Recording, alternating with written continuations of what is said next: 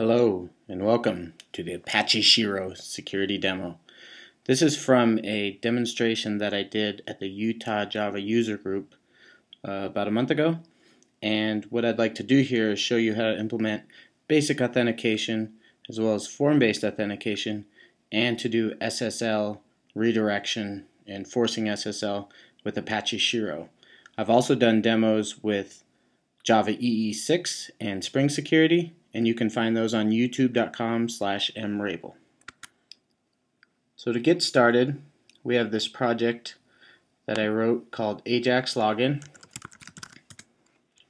And this project is basically from a blog post that I wrote called Ajax Authentication with jQuery, Spring Security, and HTTPS. Pretty simple application. Just has a bunch of users that you can sort, basically CRUD on them. You can also delete them, add them. In this demonstration, we're going to take this URL /users and secure it with basic authentication. So I'll turn to IntelliJ, open up WebXML, and add a Shiro filter. This uses Shiro filter from 1.1.0. I believe the latest version of Shiro has a newer one, but when I first did this demo, I was using 1.1.0. And you can see here this comment says that we're going to load Shiro INI from the class path. So since we're using Maven, we'll create a Shiro and INI file in source main resources.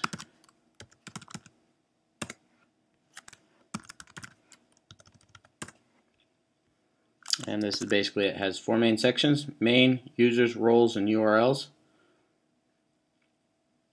Users has the name of our users and their roles. The roles are defined here, and then the URLs.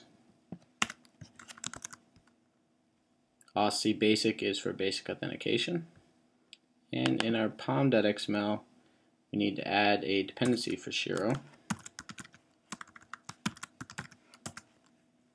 So we'll have a dependency on core and web. Import our changes. And we still need to add a filter mapping for security filter. So we'll do that right after our rewrite filter. And we make sure and secure both request and forward and include. Includes mostly for JSPs, and forward is because the rewrite filter often makes pretty URLs and forwards to its resource. So now we stop and restart.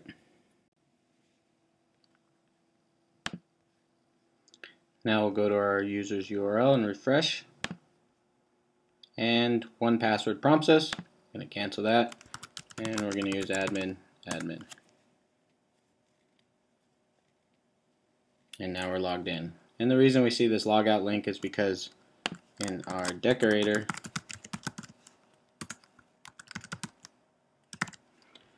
we look for remote user in the request, provide that. Since it's basic authentication, that does not actually work. We're still logged in. So to fix that, I'm going to change to form-based authentication. Before I do that, I'd like to show you how to do SSL and to force SSL on that user's URL. It's pretty easy with Shiro. You might have seen before I had this SSL 8443 in there. So that's all that's required to do to force SSL on a URL with Apache Shiro. If you want to use the default port of 443, you can just eliminate that. So now if we stop and restart, when we try to hit that URL, it will redirect for us. And this is unlike Java EE security that we saw in the first demo, where Jetty actually wasn't capable of redirecting. So it's not part of the Java EE6 spec that says you need to redirect if confidentiality is required.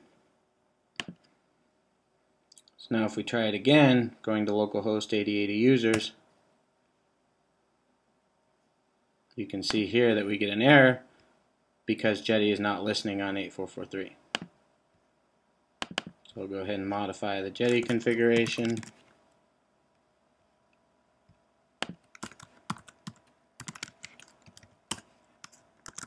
To have listen on an SSL port, I need to add another plugin to generate the key store.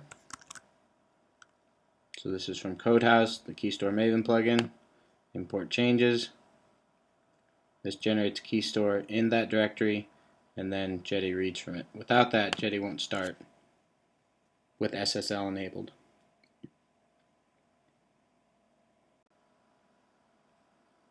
So now if we try again, we get prompted,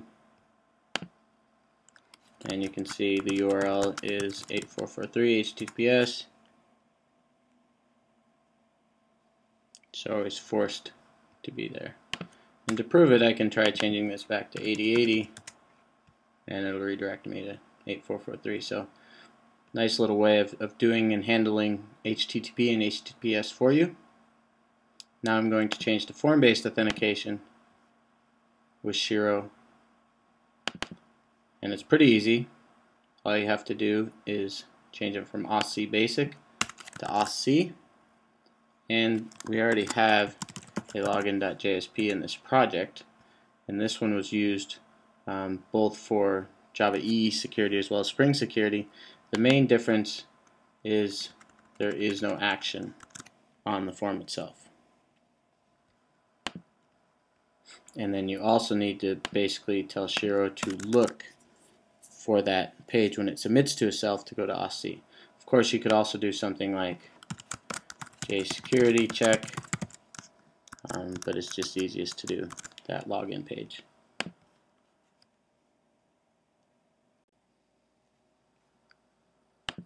Now if we go back to our browser, click on users,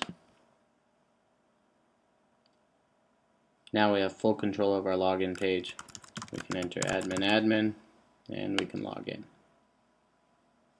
And unlike before, we can actually log out now, because it's not using basic authentication. The next thing I'd like to do is show you with Shiro how you connect to a database instead of talking to a file like this one. So in this file,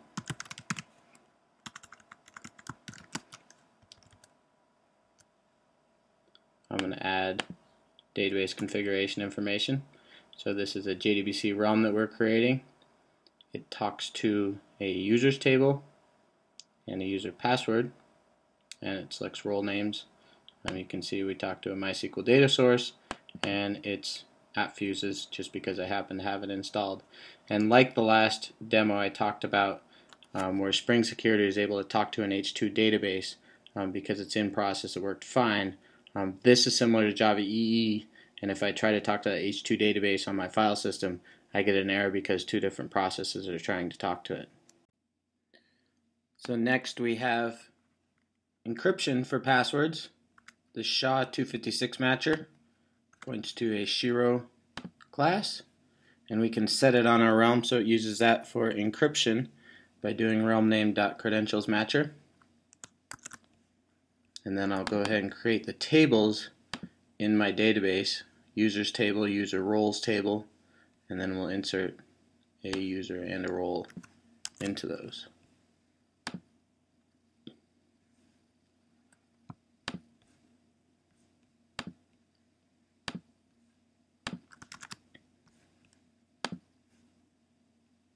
Okay, if we go to our users table, you can see that it's in there.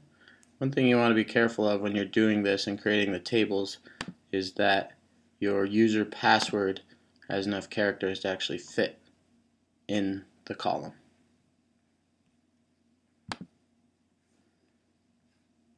Now if we start up our server,